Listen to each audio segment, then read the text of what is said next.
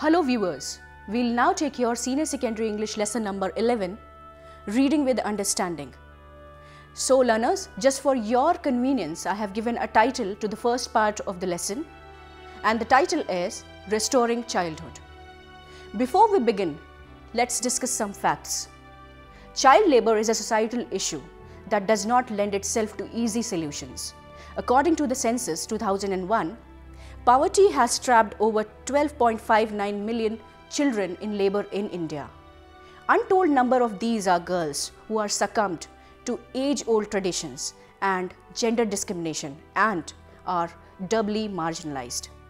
In a family living in a poverty situation, it is easy to decide that the girl will be the one to drop out of school, help in the kitchen, take care of her siblings and give up her childhood, just like the mother had to. Why is it that we still have to grapple with basics like protecting our children after so many years of independence? At the cost of childhood is a World Vision India report on its learnings from decades of responding to child labor. One of the learnings from this cherished experience is that education is a key weapon in fighting child labor. Every child out of school is a potential child laborer, even more so among girls.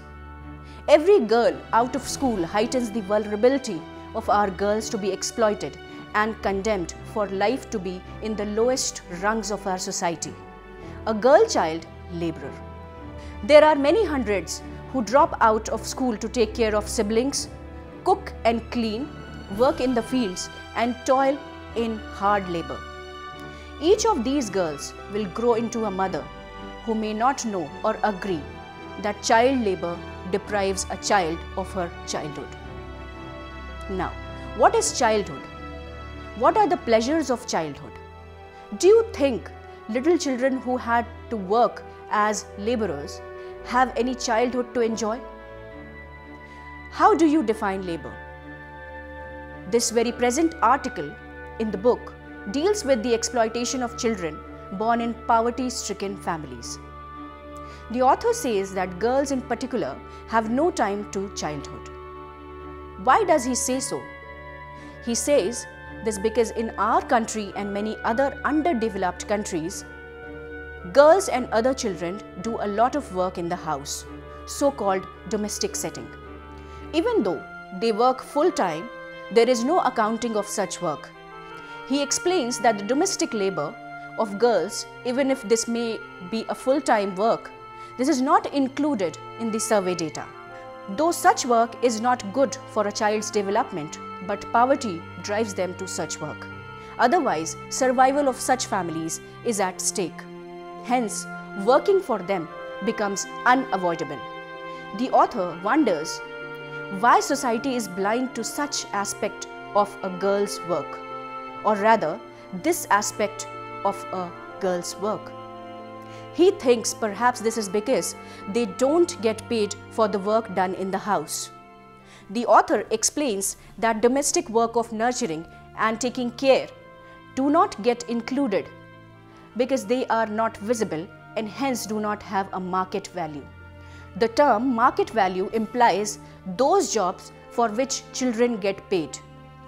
To clarify further, the author gives example of a boy who works in a small manufacturing unit of gemstones in Jaipur. He is easily visible because he is working in a town and is paid wages. But a girl who cuts grass on a steep mountain slope, even though it is equally dangerous, is ignored. This kind of concept of child labor is not adequate for understanding the real nature and extent of children's work.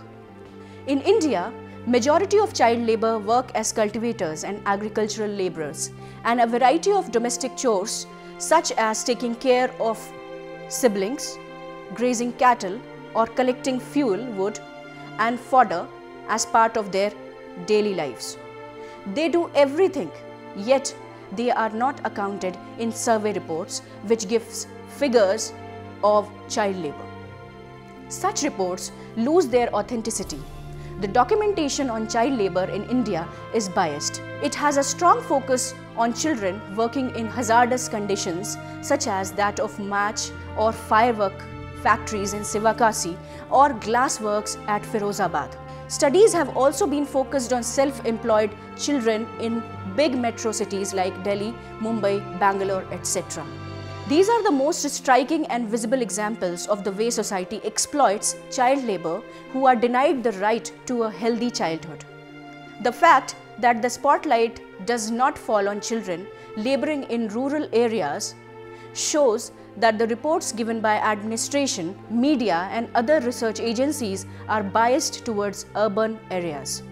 There is a belief that the rural areas are tranquil and calm and hence peaceful and simple to make them more charming. The bias is not peculiar to middle class. To conclude, let us summarize the main points. The article over here, which has been mentioned in your lesson, deals with the child labor in poor homes. They do not get an opportunity to enjoy their childhood. They are engaged in all kinds of chores. Society is insensitive to their needs. Research data is not authentic because it has a girl versus boys bias. It has a rural versus urban bias. It has visible versus invisible bias. So that was regarding the first part of the lesson. Now that was the first part of the lesson.